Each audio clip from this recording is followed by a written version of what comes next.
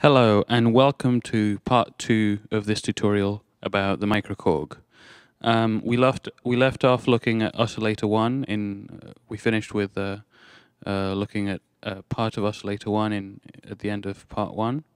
The first knob allows you to select the different waveforms.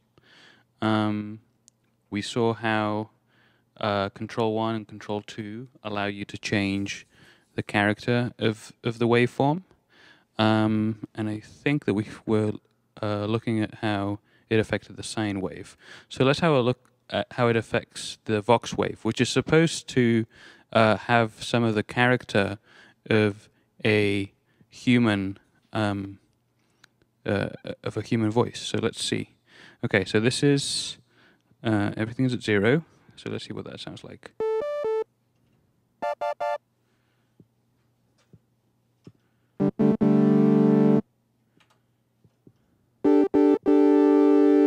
Okay, let's turn up the first control. Let's see what that does. A bit less, let's see, like so. I'm guessing that the control 2 is going to add some modulation, so let's have a look at that. So I've put in some of this control 1 in there, and let's see with the modulation what happens.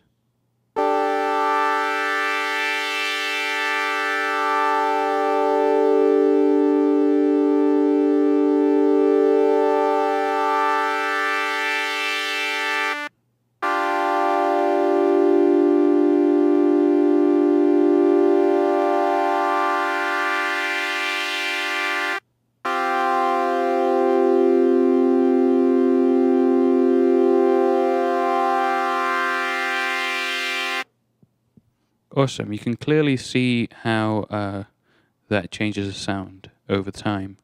And essentially what the modulation does is, instead of having to be turning that first knob to change the sound, it sort of does that for you.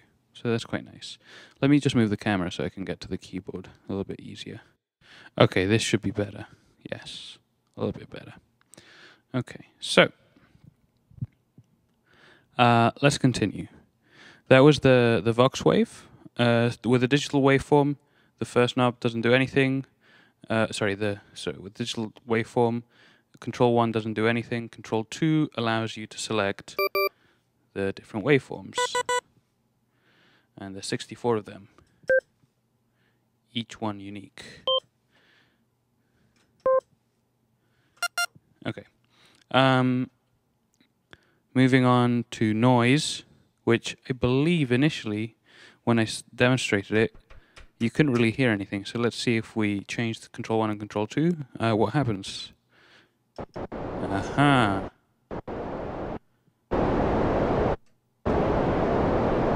We get some noise, and control 2 is going to introduce some form of change over time, of course.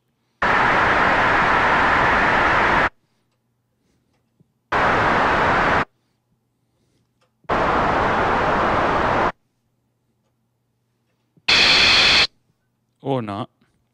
Okay, tell you what if I load up the manual so that I know what I'm talking about, although it is quite nice to figure out what each of the controls does as we go along.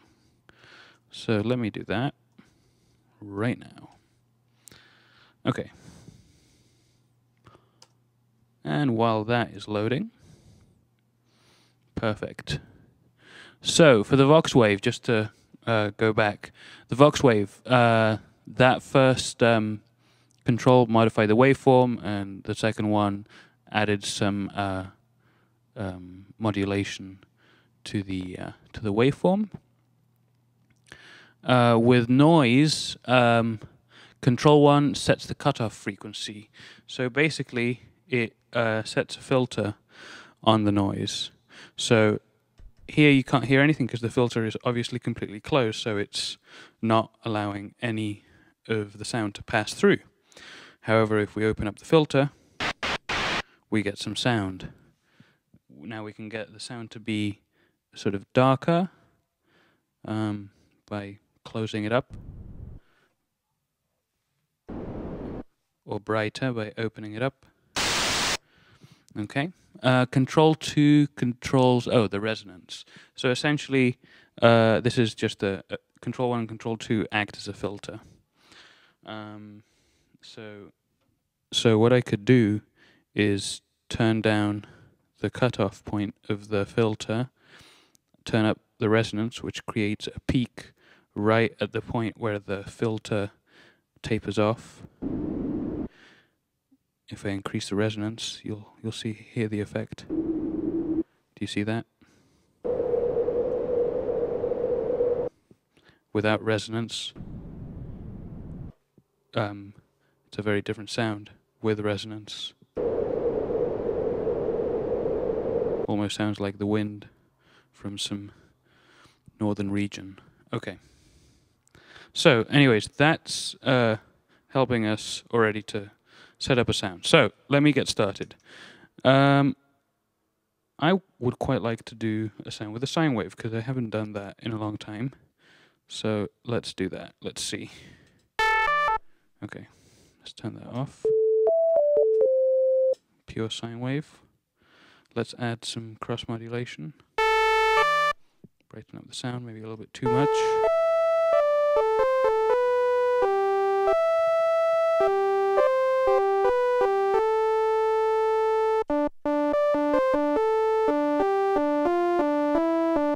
Okay, that's nice. I like that. A little bit of movement with Control 2. That's a little bit too much, maybe. Okay, now you wonder what actually controls the or sets the rate of the modulation in Control 2. Well, Control 2 is linked to LFO1. LFO is a low frequency oscillator, which means in the first part I said the oscillators create sound. You also have low frequency oscillators which create oscillations which are below the hearing range. So they create a waveform that you can't quite hear, but that is quite useful as a modulation signal to affect different parts of the synthesizer. So LFO1, hey, we're going to jump straight into the LFO. Just like an oscillator, you can select the waveform. Okay, so triangle waveform, it means that it's going to create a triangle waveform, and then whatever you direct that signal towards is going to change that with that kind of cyclical triangle waveform. I could do a saw waveform, which is probably going to create quite a rhythmic kind of effect to whatever parameter I link it to create that cyclical modulation. And square is going to kind of create a very binary kind of on-off effect. So we could try some of that. Let's see how that affects the sound. Maybe a square one, because that's going to be quite noticeable. Now I'm reading off the chart here, LFO1, the waveform. Okay, the second knob controls key sync. It's merely turning it on, off. TN is, I believe, it syncs it to whenever you hit a key. That's to do with the vocoder, I guess. Okay, so. Oh, and then the third knob is to do with a tempo sync. So that means that you can synchronize the LFO. Since it's all about creating change over time, if you have a tempo that you're working with, it might be useful to synchronize the LFO to the tempo that you're working with so that the change doesn't drift out of beat to your song. Since we're not working with a song, I'd rather keep that off. If it's on, then then you're working with musical intervals, sixth notes, eighth notes, 12th notes, 16ths, and so on. Okay. If I turn it off, then it's a sort of arbitrary unit. Okay. So let's set that to pretty fast rate. It's a square wave. Let's see what that does to the sound. So you can hear that. Now I'm back to the oscillator. Okay, so I have a little bit of that cross modulation happening, and I have a little bit of the LFO modulation being routed into that. You can see that if I turn it down, it's more subtle. If I turn it up, you really get that on-off kind of like a switch that's being switched on and off very quickly. Yeah. I quite like it. Like that, soft. Perfect. Okay, so that's oscillator 1. I'm creating a single layer patch. On a single layer, I have 2 oscillators that are available. So now I'm going to go to oscillator 2.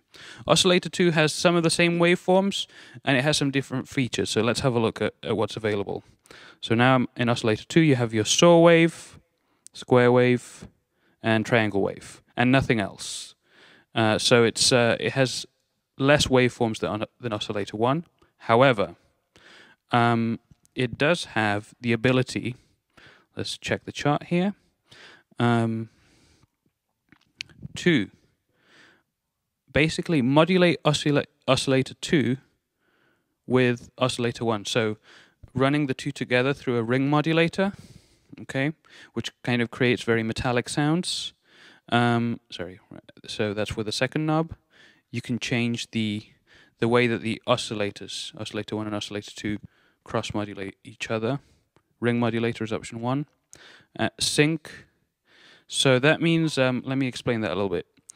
Basically, you could have the two oscillators kind of tuned slightly differently, or maybe they have different waveforms, and the different waveforms in some ways have timing variances, or the width of the cycle of a waveform is different. What sync does is it forces, I'm going to say, the waveform of oscillator 2 to start when the waveform of oscillator 1 starts. So it forces that.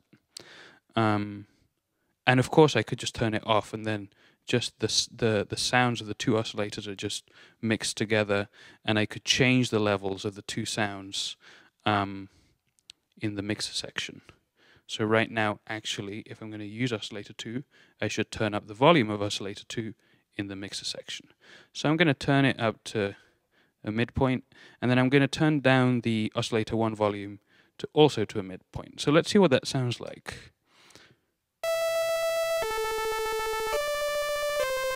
Let me turn down oscillator, let me turn down the volume of oscillator 2 all the way down, just so that you see. Now in oscillator 2 I have a saw wave. If I turn it up, you see that it's quite bright, and it adds to the sound of oscillator 1. Now, to make things more interesting, what I can do is I can change the oscillator modulation. So let's put a ring modulators to mess up the sound between the 2 oscillators. Not much change, but then let's see what these knobs do, okay? So we're still in oscillator 2 now. This knob affects the semitones, so you can detune oscillator, or you can change the tuning of oscillator 2 independently of oscillator 1. So oscillator 1 could be at a certain pitch, and then I can change the pitch of oscillator 2 independently. Let's see what that sounds like without the ring modulator first. So right now it's at 0. I'm going to 12, which is basically an octave higher. You can hear that. Or I could do -12, an octave lower. And you can see that. That's actually quite nice. I'm going to keep it like that. Okay. And then here, it's a sort of fine tune.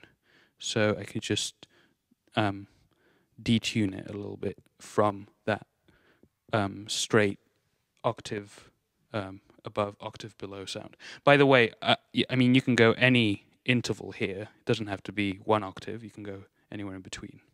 But just to keep things simple, I'm going to do that. Ooh, that's quite interesting. Maybe a little bit too much. Okay, maybe a little bit. There we go. Cool. Okay, so now that I've done that, I'm going to change the modulation to the cross modulation between the two oscillators to ring modulator. You see that changes things a little bit. Now I could detune this more. Let's see what that does. Makes things get a little bit dirty, a little bit buzzier. That changes the tuning completely. Okay, let's turn that down a little bit. There we go. I quite like that. Okay, let's see what sync does.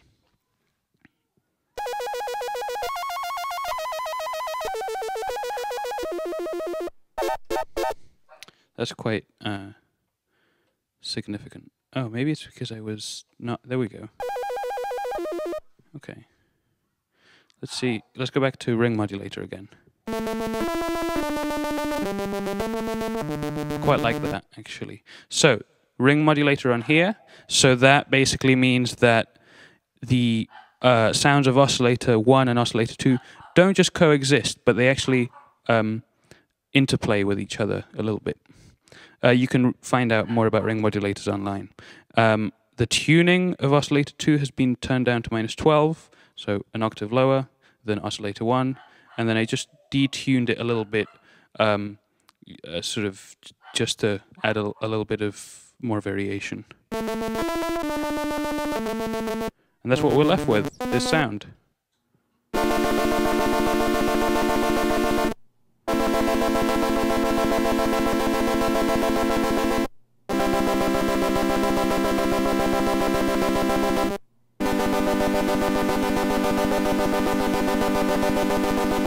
And that's where I'm going to stop at today.